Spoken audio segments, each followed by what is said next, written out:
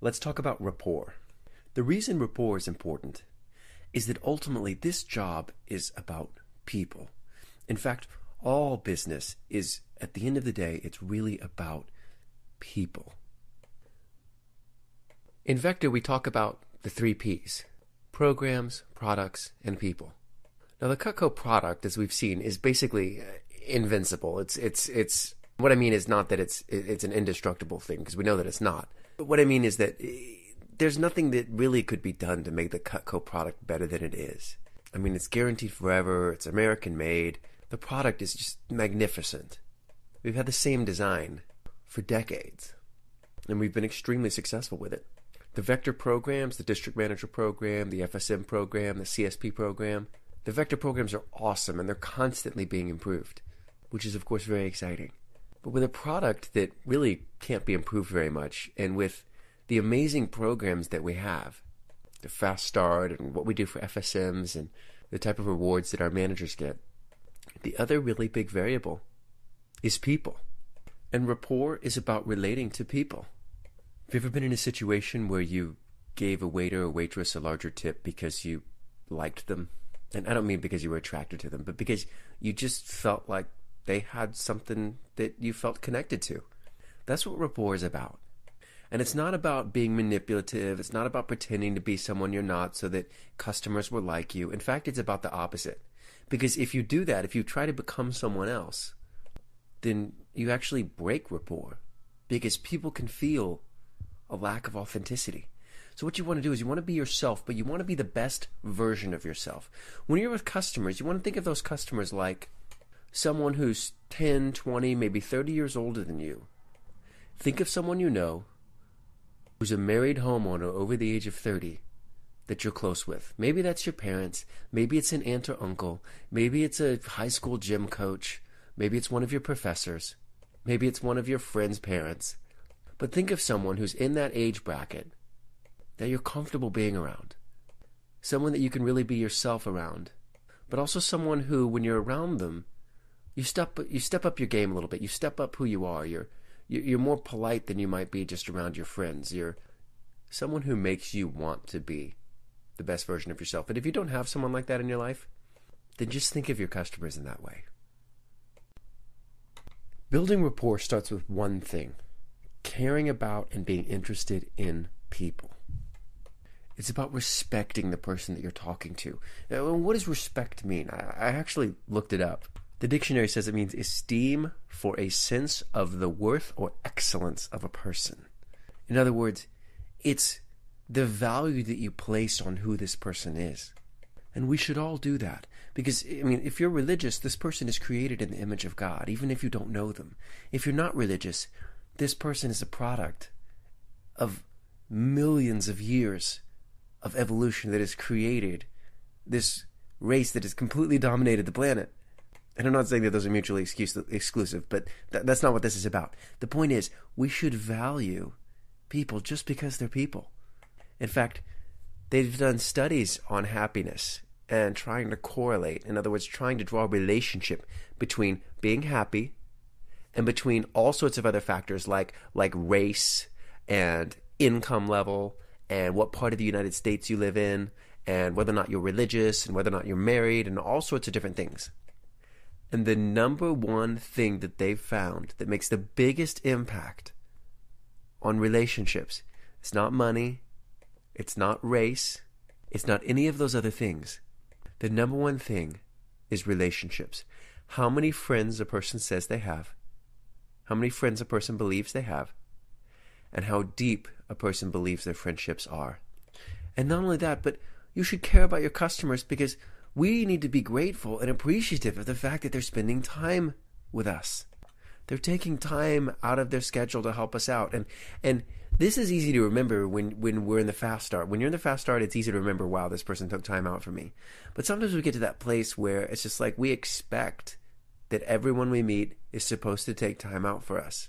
And we somehow get angry if someone says over the phone that they don't have that time. And obviously we've talked about how to handle phone objections. But just remember that there's a need for gratitude.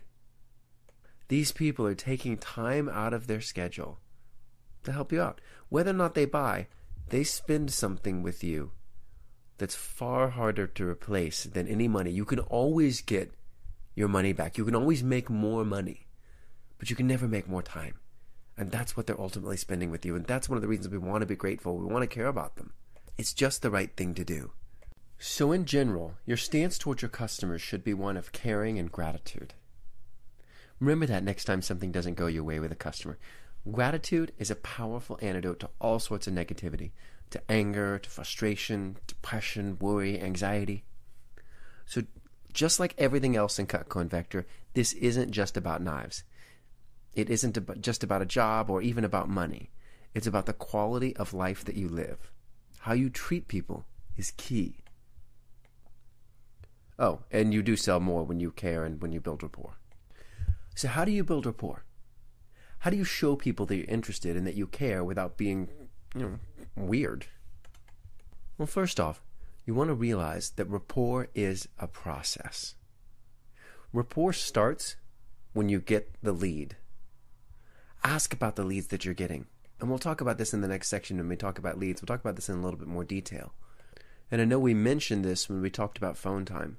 But in addition to the regular qualifying questions that I'm going to give you when we talk about leads, ask them, when they give you that great lead, when they have those top 3 leads that they give you, or the top 5, or the very best ones, just ask them, what can you tell me about this person? What makes her unique? And then start getting excited about getting to know these people. The next place that rapport happens is, of course, on the phone, which we've talked about. And more important than building rapport over the phone is just sticking to the fundamentals of the phone approach. But really, ultimately, once you're on the appointment, and of course over the phone and just everywhere else that you go, rapport is about questions and more questions. Now, you can ask rapport questions that are directed to help you generate leads. Things like, how long have you lived in this neighborhood? This is a really nice house. How long have you lived here? What's the neighborhood like? Do you know the neighbors at all? If you meet one of their children, ask if they have others. And then ask follow-up questions. Oh, so this is Johnny. Hi, Johnny. Is Johnny your only son? What's it like being a mom? What's your favorite thing about being a mom? Or you ask them how long they lived there. Do you like living here? What's your favorite thing about living here? Questions can also be directed around what we call the 4 Ps. Plants, pets, pictures, and hobbies. Now, I know hobby doesn't start with a P, but we just call it the 4 Ps anyway. Look around the house. Do you see any pets? Do you see any plants? Do you see that they have a uniquely meticulous, nice yard? Ask if they have any hobbies. What do you do for fun? Look at the different pictures on the wall. Ask them about the pictures.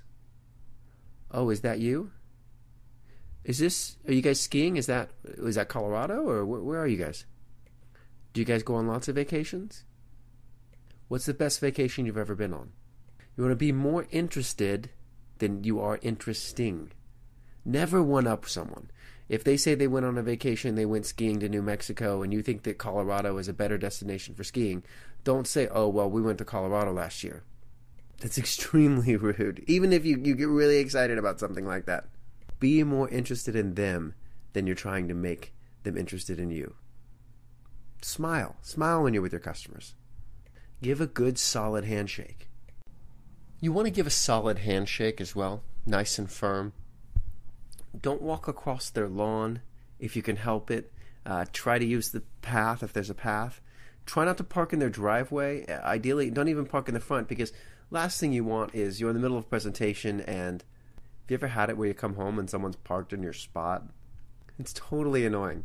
In the middle of a presentation and Mr. or Mrs. Jones comes home. You're parked in their spot. They don't know that you're there. They come in and like, who parked in my spot? And then you're sitting there in the middle of your presentation.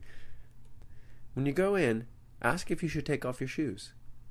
Occasionally there are people who have homes where they just don't wear shoes, especially if you see a little stack of shoes by the door.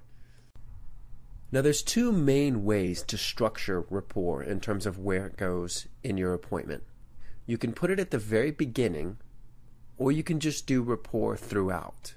Most reps are putting a rapport section at the beginning of the appointment. And if you can limit that to a few minutes, it's a good thing. I know some reps who get a little bit carried away and end up having a 10, 15, even, God forbid, 20, 30-minute section at the beginning of their appointment where they're just doing nothing but talking to the customer. And while that's great that you're enjoying talking to them and you're becoming friends with them, at the end of the day, when you're spending that much time just at the beginning, you haven't even gotten to the appointment yet, you're not respecting your customer's time. And that's really something that we want to do. So just a few minutes, 2 minutes, 3 minutes, 4 minutes, just talking about a little bit about the plants, the people, the pictures. The other way to build rapport is to build rapport throughout the appointment. Now, you can do both of these. You can build it at the beginning and throughout the appointment. And that's really not hard at all. For example, when you start cutting food, you're getting out the celery that you brought, or you're getting out the celery out of your customer's fridge. That's a great time to ask another question, either about the neighborhood, or about the people, or about the plants, or about the pictures, or about the dog. Now, just so you know, sometimes you have customers who really, really like to talk. And there's nothing wrong with that. In fact, that's usually a good thing. But in order to prevent your appointment from taking 2 hours or 3 hours, how do you interrupt someone without being rude? It's real simple. What you want to do is you just nod your head at what they're saying, and then you put something in their hand.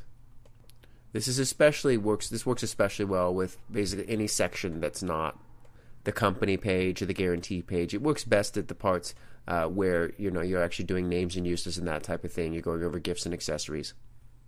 But you just nod your head, and then you take your petite carver, take your shears, and you hand them to them. And especially if that's the first time that you've handed them that item, they're going to go, it's going to break their pattern. It's going to interrupt what they're saying. And they're going to go, oh, well, what's this? I've done this over and over and over again, and it works very, very well if you do it right. And part of doing it right means you do actually care about the customer and you do want to hear their story. Time. But you also want to make sure that everybody's respecting everybody's time. So rapport really is a very, very simple skill set. It's just about caring about people and asking them questions. So I'm going to give you a real quick assignment. I want you to practice this on someone who's on at least 3 people who are new in the office the next time you go into the office. Think about them before you meet them. Make a decision in advance to care about who they are and to value who they are as a person. And go to the next team meeting and introduce yourself, shake their hand, give a nice firm handshake, smile, and just ask them a few questions about themselves. Where do you go to school? What neighborhood do you live in? What's your favorite thing about the job so far? Practice this. Because like any other skill set, it's one that will improve with practice, and you'll get better and better at building rapport, and you'll sell more and more, and you'll get more and more leads, because both of those things are directly tied to the level of rapport that you build.